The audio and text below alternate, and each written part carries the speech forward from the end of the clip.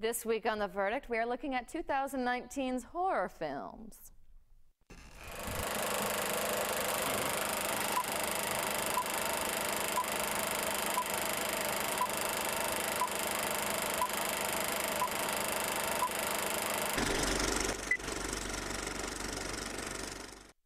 Welcome to The Verdict. I'm Lizzy Pegram. I'm Devontae Banks. And I'm Paul Schuhart. Okay, so released the summer of 2019, a great year, right? Midsommar follows a young couple and their group of friends as they travel to Sweden for a special Midsommar festival. What they expected was hot babes and shrooms, but what they got was gruesome ceremonies and hairs in their food. Take a look at this trailer for Midsommar. I told you that I want to go to that festival in Sweden. No, you said it would be cool to go. Yeah, and then I got the opportunity and I decided to do it. I don't mind you going. I just wish you would have told me, that's all. Dude, she needs a therapist. You've been wanting out of this stupid relationship for like a year now. And don't forget about all of the beautiful Swedish women you'll meet in June. Okay, guys. That's not her again. Seriously? Babe, what's happening? Danny. I was so very sorry to hear about what happened. I'm sorry.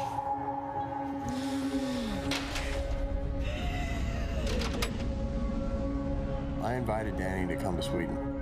You know what she's been going through. Christian says you've got this special week planned. It's sort of a crazy festival. Special ceremonies and dressing up. That sounds fun.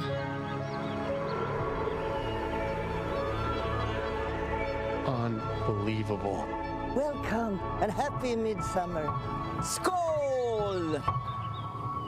What time is it? 9 p.m. That can't be right. The sky is blue. This is what 9 p.m. is like here.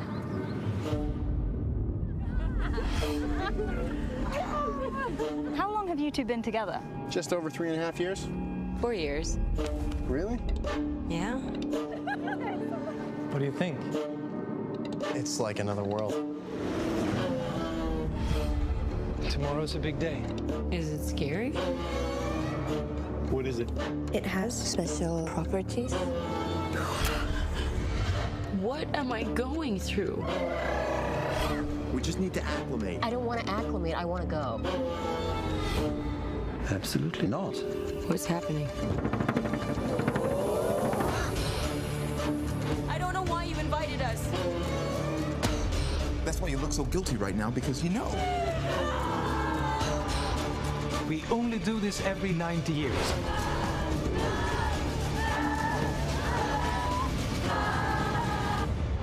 I was most excited for you to come.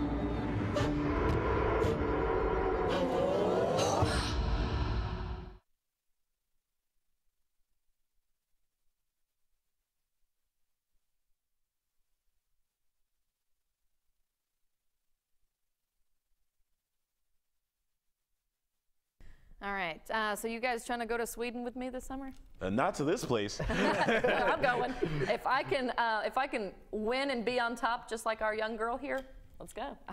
I mean, you guys don't look so good. I don't know about you guys. Y'all probably won't make it out, but I might be the maid queen. So you can leave me there. Or you end up with flowers in your eyes. Like, It's so cool, like the special effects, how they're like throbbing. Like, I think that's awesome. That was crazy. I think like it wasn't until the third time I had actually watched it that I had like, I thought it was mostly just like the flowers that we had seen moving around, and like when they had that feast towards the end, it was like the food was moving.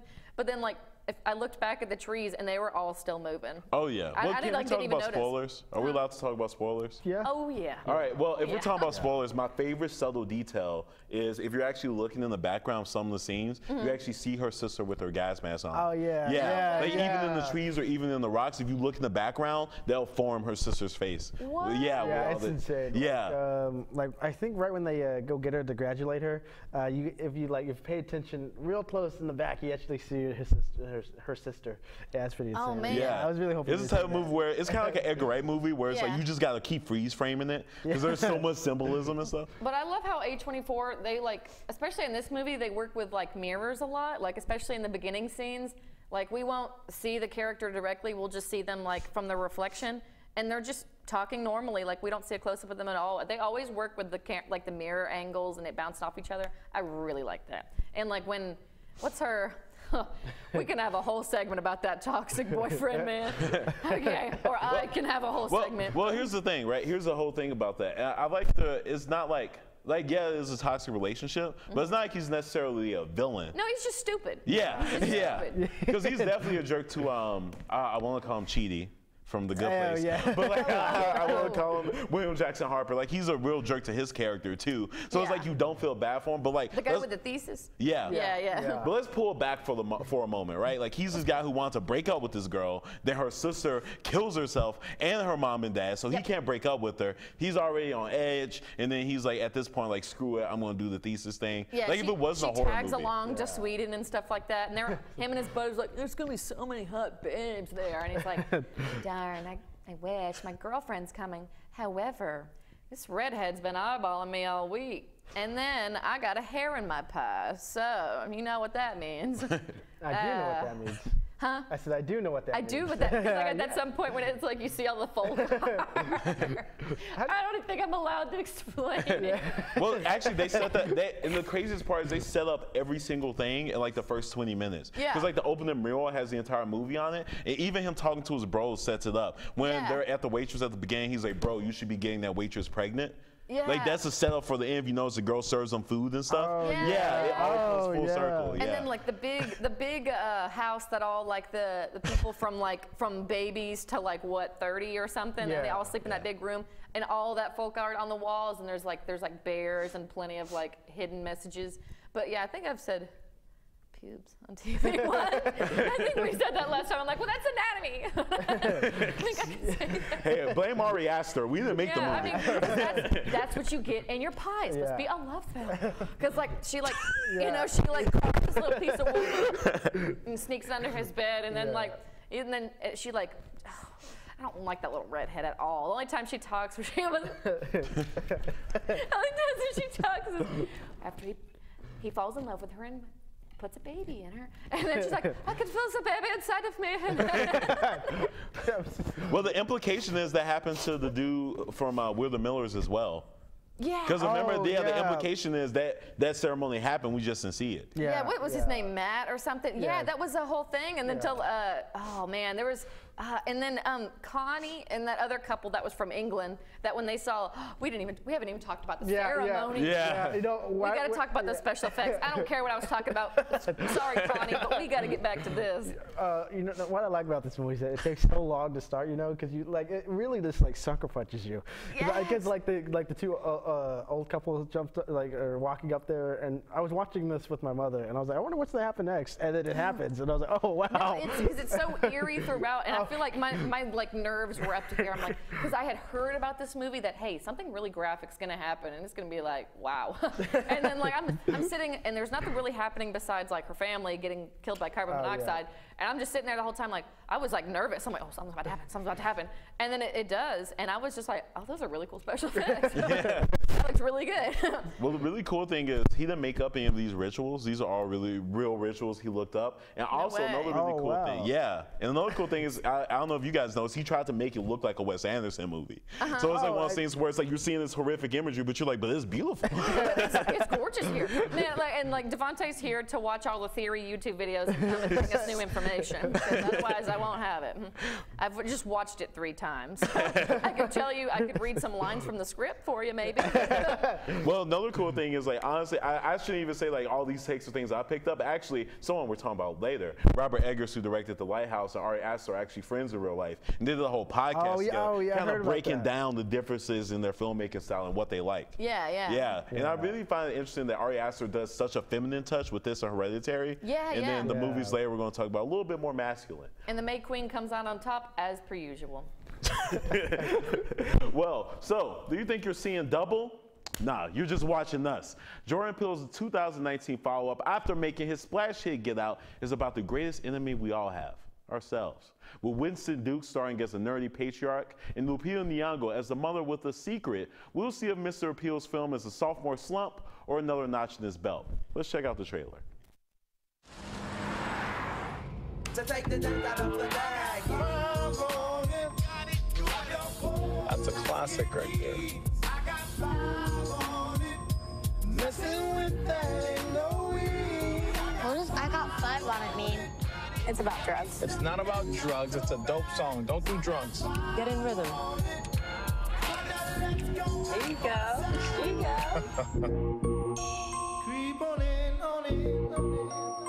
Can't believe how big they've got. Did you hear Gabe got a boat? He's kidding, right? He's not kidding. Hey, I think it's vodka o'clock. Oh, yeah. Where's Jason?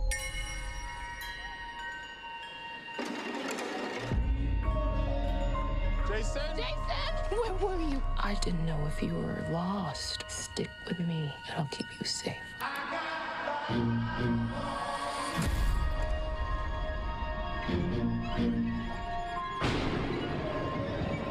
There's a family in our driveway. It's probably the neighbors. But y'all scared of a family? Hi, can I help you? Zora, put your shoes on. If you want to get crazy, we can get crazy.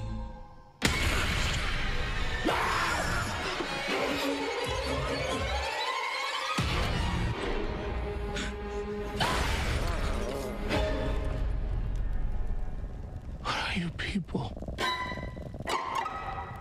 It's us. They look exactly like us. They think like us. They know where we are.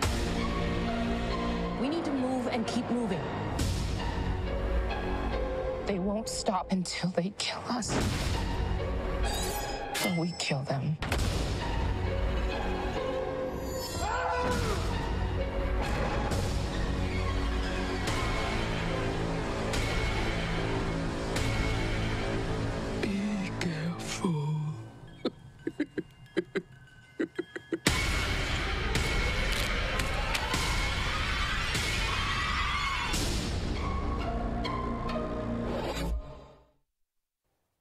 Well, I've been tethered to a negative version of myself. What about you guys? Oh. Every single Well, day. much like this movie, I didn't even know that these two characters, or the main woman character, and it's been a hot minute since I've seen this movie. Adelaide? Yeah, so her and her son and the daughter had no idea they were tethers at all until I was watching a YouTube video that broke down it scene by scene and all the theories. And that's when I learned that. It was like, oh, this is when, in this scene, you can see that how she really is a tether. I was like, she's a what? And I missed that, clearly. But I watched it around the time it first came out. But in watching that video, I had no idea that everything, as far as like the VHS is on the shelf, like everything was intentional. Yeah. Now, and when I'm watching this video, I'm like, are they just digging for things that are somehow related, or was that seriously Jordan Peele's goal, or his vision? You know. Well, that's the cool thing. The open shot kind of spoils the movie because it has Chud, the cannibalistic humanoid underdwellers. It has that DVD and all that stuff. Yeah. So you kind of see like, oh, like if you can piece it together. There was that one time, the girl that plays in *Handmaid's Tale*, the blonde one. Oh, Elizabeth Moss. When their tethers come to kill them. You mean Tim from Tim and Eric show? So he when I'm watching that video, it's like, so during this scene while they're getting killed, the Beach Boys is playing. I'm like, okay, I'm following. And then he's like, and that's significant because Charles Manson likes the Beach Boys. I'm like, okay. And then Charles Manson and his followers would kill people too. And that's how that's related. I was like, oh, see, I actually heard something different. I heard the Beach Boys are playing because they talk about a different California. Right. And then we get the NWA, and then they talk about their California. There's probably but don't you guys notice there's even another layer to the NWA sound? Do you notice the first lyric when it comes on? Yeah. Coming straight from the underground. Yeah, that's the first lead. Yeah. See, yeah. So many layers. Oh. I got 5 on it. I got And wasn't that like the opening subtitles where there are thousands of underground railroads that are still vacant today, and then on the TV we see all the little hands across the USA holding hands and holding a line. But since it had been a minute, I just kind of forgot the plot a little bit. And then And that was a real movement, the Hands Across America. Oh, yeah. Yeah. But like, I'm trying to think. So when did so it was a little girl when she got swapped with the tether, right? Yeah. And she had her little Michael Jackson shirt, which was significant because they all red. They all wore the tethers wore the red suits like Michael Jackson. Yeah. It's and the glove. how it's all related. And the glove. Yeah. Don't forget about the glove. Yeah. And the glove, yeah. Yeah, because she loved Thriller. Yeah, And exactly. another really good significant thing, they actually referenced the Lost Boys at the beginning. Because they're like, oh, there's that movie, Shooting Down Beach. And that movie that was shooting, it was the Lost Boys at the time. Oh my God, I didn't even connect that. Oh my God. So many insane details. I know, but that's Jordan Peele for you. Yeah, he is thorough. But it was so good. And then they all like talk like, hold on, let me try. They all talk like that. It's so annoying. I was like, oh, that's gonna. But I guess I wouldn't talk too good if I was never talking.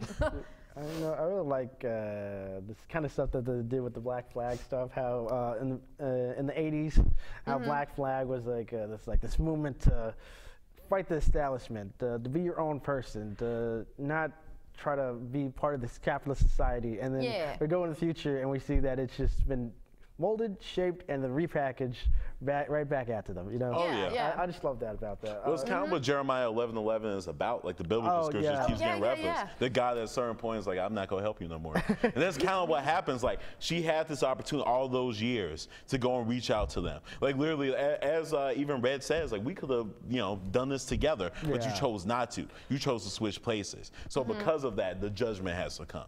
Yeah. That's ultimately what happens at the end. Yeah. Oh. In a way, they're all kind of unified at the end. In a way that the upper classes really aren't. I mean, Jordan Peele. It's a lot to take in. Oh yeah. Well, Jordan Peele also points out, so even the poorest people in America are still the 1% of the people in the world. So even the tether would kind of be, if you look at the rest of the world, the rest of the world kind of lives in those super subhuman conditions. Like even Parasite touches on this. So even them seeing the poorest of our society. Yeah. But it's sad, like to think that there's a bunch of people probably jealous of where you live, and like even though we're all in debt and we're cautious, like there's a bunch of people who are like, oh wow, like, the grass is always greener. Yeah, I tell you. Yeah. I don't even know what else to touch on. What else is there besides doppelgangers? We talked about the materialistic nature of the movie, and I know a lot of people are like, hey, it's like the U.S., and I was like, well, maybe it can be. You can view the title as like the U.S. because I mean, they literally say we're Americans. Yeah, because like that's what I had heard, that like it doubles as like us, doubles as like U.S. So maybe that's true. I don't know. I haven't heard specifically from Jordan Peele, but I'll ask him. I'll email him about it. I mean, one good thing we can talk about is the rabbits. So if you eat a bunch of rabbits, because it ties into like Alice in Wonderland or something, and falling down that hole and like the tunnels. Like. And I was reading an interview with Jordan Peele where he's afraid of rabbits because he's like, if you took the brain of a rabbit and put it into a person, you basically have Michael Myers. They're these unfeeling, uncaring really creatures. Yeah, he hates rabbits. Like he is definitely scared of them. Who is? Jordan Peele. Really? Yeah, he's like definitely scared. And if you eat a bunch of rabbits, you're never nourished. Yeah. So basically the tether, they were never nourished because that was the only thing they could eat was raw rabbit. And when the main girl, she had held up that little little rabbit's foot at some point, and towards I think it was the beginning of the movie, and she's just staring at it like, huh, I remember one of these. Like, oh, did we used to eat these or something? I can't even pinpoint all the stuff that was pointed out in that video. All the intentional things that like supposedly Jordan Peele had done on purpose. Yeah. I mean, has anybody asked him? I don't know. I mean, actually, he did a really good interview with Ari Aster about this. Funny enough, Ari Aster talks to everybody. Oh yeah, he actually does. But sorry. Like you're saying, but let's talk about the next one. So mine is The Lighthouse. It's about two lighthouse keepers that are trying to maintain their sanity on a remote and mysterious island. Let's take a look.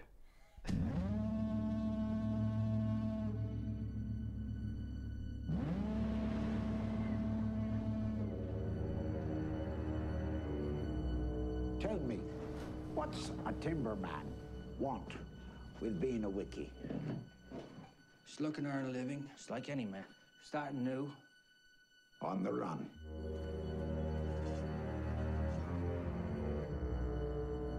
Keeping secrets, are you? No, sir. Why don't you spill your beans? Watch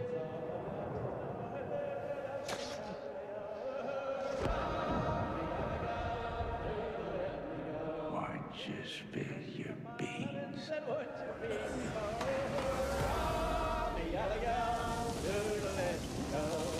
Watch you spill your beans.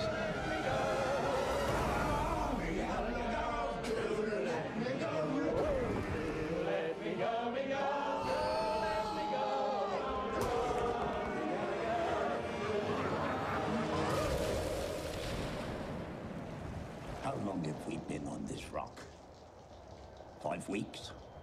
2 days? Help me to recollect.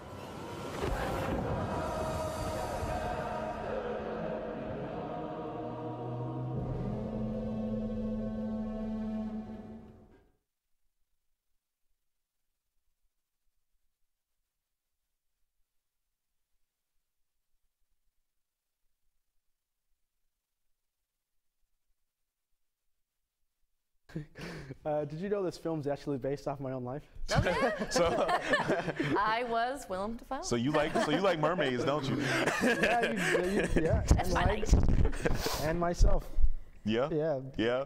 Lights, myself, and Willem Dafoe. You know, I mean, that's just everyday life. Some could say Robert Pattinson's character is all about self-love. I love Robert Pattinson. Okay, and first of all, cheers to Robert Pattinson. He is no longer Edward from Twilight. He is now a dirty lighthouse guy. I don't know but he did a great job at it. I love that dude.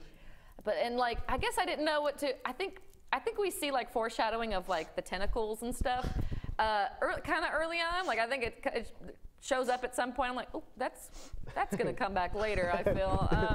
Or like maybe it was in the trailer or something, but something I didn't really anticipate, but I should have. Like it's gotta have like some sort of supernatural aspect of it. Otherwise you're on just a big rock. For what was it? Cause, oh yeah, now that I'm digging into it, cause now I'm remembering. So like when he's talking to Willem Dafoe and he's like, man, what are you talking about? You're talking a bunch of nonsense. We've been here. That boat left a long time ago, dude. Are you okay? And like after he just tried to like kill him with an axe, and he was like, man, chill out. You just tried to kill me with that axe. And he was like, that was a bro moment. What? Yeah, they didn't really have those bro moments. Yeah, it was just a vibe check. Yeah, they started drinking and they had a good time. Yeah. They were like dancing together. And then at some point they're like coddling. Like, oh yeah. I was reading this. Somebody said this on Reddit, and tell me if you guys agree. The worst thing that happened to this movie was the marketing, because it's a great movie, but they should have marketed it like it was a Noah Baumbach movie or something. They should have just marketed it like it was just a straight up drama, and then all that other stuff you should have just found out. You know what I mean? Like they didn't show that much of the marketing, but I think the fact that they even hinted, kind of took some of the fun. I feel like I saw a trailer with all the tentacles and crap, and I was like, huh? And the mermaid, I never saw one with the mermaid. Yeah. I think that would be more. I think they took some of the fun out of it, because it's like by the way, Robert Eggers is he's a craftsman, but like it took out some of the fun out of like, oh well, I kind of know where this is going now. And we see like that. I think we see in the trailer Robert Pattinson see that dead body that we find out later. He killed him. And took his identity. You know, it was just like, well, he's got a fresh start. Yeah. Well, what was his name before? Like, y'all never did that? Huh? It was Thomas something. Oh yeah. Because like Willem Dafoe was Thomas. He's like, got me Thomas. Yeah. We gotta talk about Willem Dafoe. There's so many things. Which, by the way, there has to be a thing. Why do so many directors want him to get naked? Like so many directors are just like, Willem, if you're in my movie, you're going to get naked. You gotta show it all. You gotta give your whole self to this. While having glowing freaking eyes. And then Robert's like, well, I mean, I can help out with that light. I'm just like fetching coal and like dumping out our like pee buckets and all that. He's like, no, that's my light. Your impression is great, by the way. like the way you hold your face. And like, but that first time, like, oh, gross. I think it was.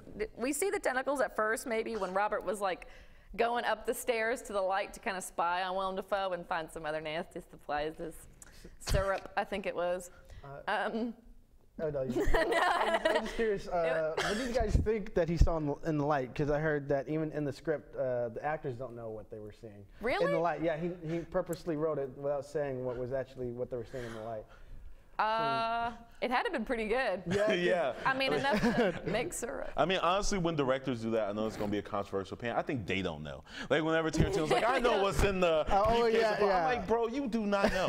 Like, that's the whole reason. Exactly. Like, yeah. It's up for interpretation. Yeah. As in, somebody give me ideas. I don't know what it's for. He's like, Willem, so what do you think you see? Because I know what's in there, but. Yeah, I do. I planned it out, I think. Yeah. Because that's the one thing that I kind of didn't like that one aspect of it. Because it's one of those things where it's like, did you guys see Under the Silver Lake? Yeah. Where it's like the director, he shot a scene 3 different times, and he told like Andrew Garfield what the right answer was for interpretation, but he couldn't tell anyone. And I felt like it just played a little better. Like certain scenes in this movie, you can tell when the actor is like, it's like when Mark Wahlberg plays a scientist in The Happening, where it's just like, Mark Wahlberg doesn't know science. I'm sure he's a smart guy in another area, but I don't believe him. There were certain scenes they're looking at where I was like, I don't believe that they know what's in there. Yeah, exactly. I guess like, cause like, how are you supposed to act like? How are you supposed? I mean, maybe that's the beauty in it. It's like even the characters themselves, not the actors, but the characters don't know what's so appealing about it. It's just a big ball of light that. It shines in their eyes, but it's so interesting that even like the actors didn't even know. They're just like, so what am I looking at in the scene? He's like, figure it out. What do you think you're looking at? He's like, can you please just tell me? I mean, I gotta be at Twilight Part 2 at 3. I was surprised this movie did as well as it did in the box office. I mean, being the ratio of it, and also it being in black and white. Oh yeah. You know, I didn't even notice that until I was watching. I was almost done. I was like, this whole thing's been in black and white.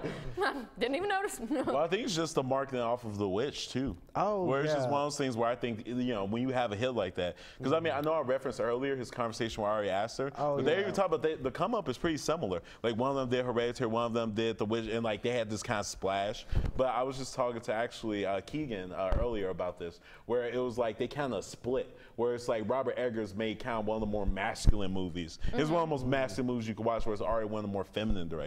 And I really feel like, and it's pretty funny because Robert Eggers is obviously a man, but I feel like, and I do like this movie, but I feel like Ari Aster did a much better job with like a feminine type of story than he did with a masculine type of story. I feel like there were more things he kind of could have delved into, and I still really loved in this movie. I just feel like the whole masculinity part of it, I was like, well, if you're going to do it, like I feel like you can, there's more stuff you could do with the whole masculinity thing. I suppose there's a lot of it in there. That's all it was, really. Except the mermaid. I think that he, you know, with the masculinity stuff, I think he just kind of took from Persona by Ivan Berkman, you know, because it's kind of similar plots. You know, 2 people, at least 2 women in that one, and they're both on an island in a house, and then they both start losing and trying to figure out who each other is. And I remember they were doing the podcast you were talking about, the podcast with A24. Yeah. You know, they kept referencing different of his movies. Yeah, I don't know where I was going with that, but I was just, but, you know, if you were looking for a conclusion to that, but yeah. I just feel like there's so much going on in this movie that, like, it's just so hard to try to... There's so much going on, and a lot of it is really good, but a lot of it, I feel like it could have been tightened. Yeah. You know what I mean? Yeah. And like and maybe I need to watch another theory video about it because like I feel like it went on for so long, and I'm just like, so what's going on here? And I guess I'm still having a hard time processing how everything like ties in together, especially at the end because it's all kind of abrupt and like very inconspicuous. And like he starts to bury Willem Dafoe, and then he's like, "Ran," you know, jumps up and like gets him with an axe, and then he kills him with that same axe, right? Robert Pattinson does. And he's like, "I'm gonna go see that freaking light." And then he goes all the way up there, opens it up, and that was about it. No, he falls down the stairs. Yeah, and then he falls down the stairs. This is a cool shot. It was. Yeah, it was just like, oop, there he goes. And and nobody knows what's in this light. I gotta know. Yeah, someone told me, or at least someone's interpretation of the ending was just that he came kind of like, what's his name, Prometheus. How Prometheus was also, stuck to a cliff, and then seagulls came and started eating his insides, and how like the movie ends with that. I forgot about that part. I don't know if that's like what the director wanted, you know, or if that's just what so happened. It's like one of those things where it's like, I feel like if he made a title, he could have more of a point. It's like this movie is, I'm sure you guys would probably agree, it's like an 8.75. That's this close to being a 10. Like, it's this close. Yeah. But, like, it's like, you just got to tighten it up. It reminds me of, like, Paul Thomas Anderson did, like, a horror movie. Yeah. That's what I feel like it would feel like. Yeah. Well, next week, we're talking about Spike Lee films, which his films are awesome. We're going to be talking about Do the Right Thing, because we have to talk about that one. She's Gotta Have It, going back to the first one, and Black Klansman. And that came out recently. It did. Yes, it did. Yeah. Well, I hope you guys have a great one, and we will see you next time.